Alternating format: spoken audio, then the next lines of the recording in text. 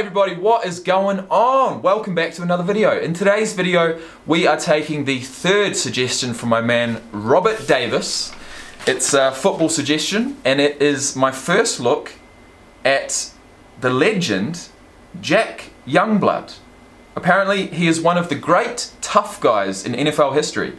He played the entire 1979 playoff run, including Super Bowl 14, Super Bowl 14, against the Pittsburgh Steelers with a fractured left fibula. He also played in the 1980 Pro Bowl with that same injured leg. I had heard about his injured leg. Look guys, my man Robert not only sent me an awesome starter pack for all sorts of teams, but he also sent me a Rams snapback from the 1990s when he had a stall selling them at the game, and he got Jack Youngblood to sign it. So I have a hat from the 1990s, 20 years old, with Jack Youngblood's signature on it. Now, I haven't done any research on him. I honestly don't know if he's still alive, but he is one of the toughest players in NFL history. So right now, well, I'm gonna have to adjust it first, but I'm gonna put this on, and we are going to look up Jack Youngblood for the first time on this channel.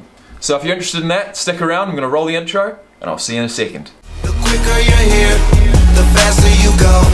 That's why where I come from, the only thing we know is Okay everybody, what have we got here? He is in the Hall of Fame, and he's an absolute legend, and he played with a broken leg, I believe. Now, what video have you suggested, mate? It's 5 minutes and 6 seconds long. I believe it's that one at the top. It's called Top 10 Gutsiest Performances. Jack Youngblood. You ready, guys? I'm ready. Oh! I wasn't ready for that. In the 1970s was the wrong city and the wrong decade for a backward young man from a backwater town in Florida.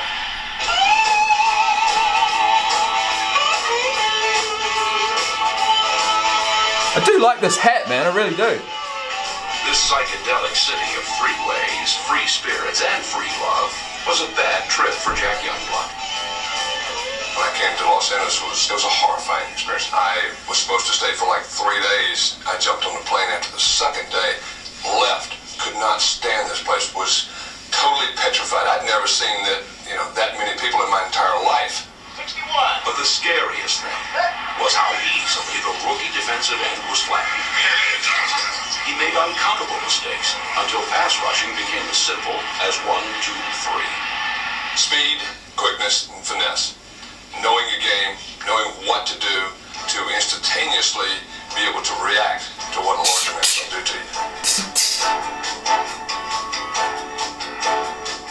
Once you passed him, as a defensive end. Oh no, what's he? Defensive end? Defensive tackle?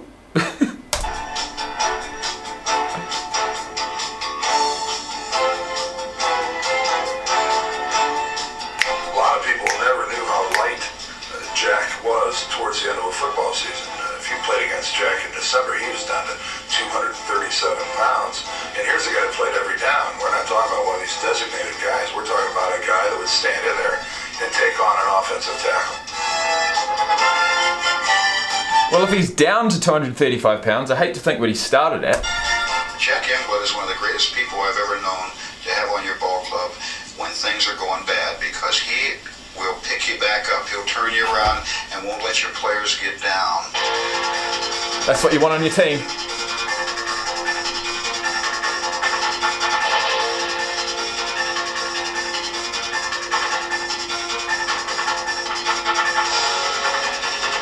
So it's just a beast on defense. Although he was a man of action, Sack machine. his heart was as bad as his bite. Jack talks all football game. Here we go. I mean, the guy never shuts up. Here we go. And he goes into this falsetto voice when he gets excited. It would break glass. Jimmy Hart Let's hear it. Was our quarterback. It was my job to protect Jimmy. And all game long, whenever I'm blocking Jack would be going, Jimmy, Jimmy, Jimmy, here I come, Jimmy. Oh, he's got it. Go, Jack. Go, Youngblood.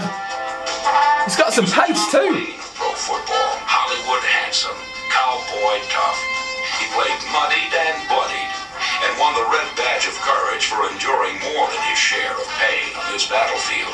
I thought I'd been bitten by a spider, and I just had some swelling in there. The third day comes along and Fuck, look at him. getting rather bothersome, a nuisance. Couldn't bend my fingers. Far out, man. He's got a mean body. Couldn't put my watch on.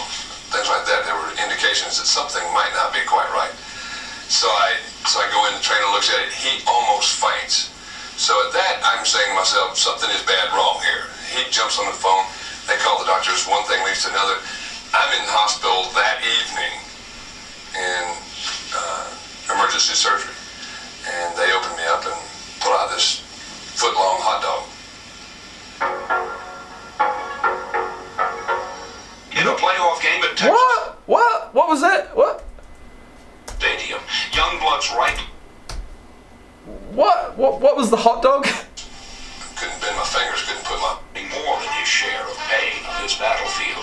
I thought I'd been bitten by a spider, and I just Blood clot. The third day comes along and it's getting rather bothersome, a nuisance. Couldn't bend my fingers, couldn't put my watch on, things like that. There were indications that something might not be quite right. So I go in. The trainer looks at it. He almost faints. So at that, I'm saying to myself, something is bad wrong here. He jumps on the phone. They call the doctors. One thing leads to another. I'm in the hospital that evening in emergency surgery, and they open me up and pull out this foot-long hot dog. Fuck. That's dangerous. In a playoff game at Texas Stadium, Youngblood's right leg was caught in a cowboy vice and snapped. Here's the story. It was swollen. This is what I want to hear. You could feel the knot. You could feel where the leg had been broken. The doctors are all looking at it and they're feeling it and they're going, no, you can't do this. I said, tape the thing up and we'll worry about it when the game's over. Win, lose, or draw, then that's the time to worry about it. You can't worry about it now. I can still walk on it, I can still run, tape it up. Give me 2 You can more still run? and let's go play. What kind of beast was this guy? Ah! Youngblood returned, and with him came victory. The next week, number 85 was knocked down, but it was the Buccaneers who were knocked out of the NFC Championship.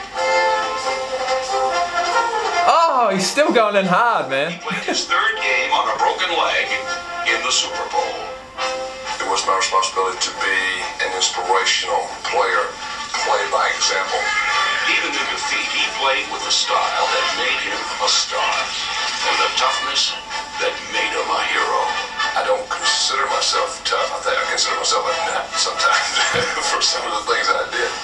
If I could have done anything any different, it would be that I would still be able to play. I loved it.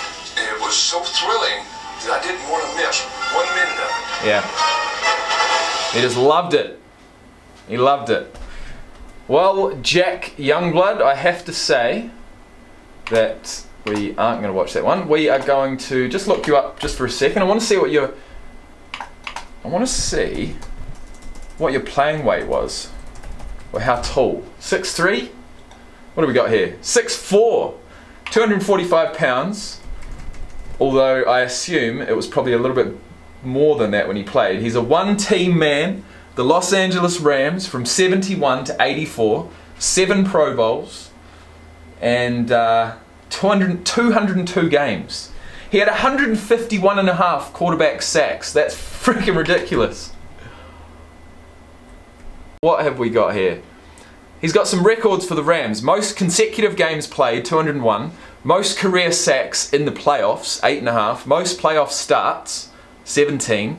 Most career safeties, tied with 2. Second most career sacks for the LA Rams in history, 151.5. I would have thought that would probably be the most sacks in history. Let's look that up. 200 by Bruce Smith. Holy shit. Reggie White, 198. Kevin Green, 160. Where are we? Where are you, buddy? You're not there. Where's Youngblood? Sack. Is this... It could be because they didn't count them properly before a certain year. Is that right? Okay, so I'm pretty sure after looking at this, I'm pretty sure sacks started being counted in 1982 onwards. Is that right? When did sacks start being counted? 1982. The NFL did not officially begin compiling sacks until 1982.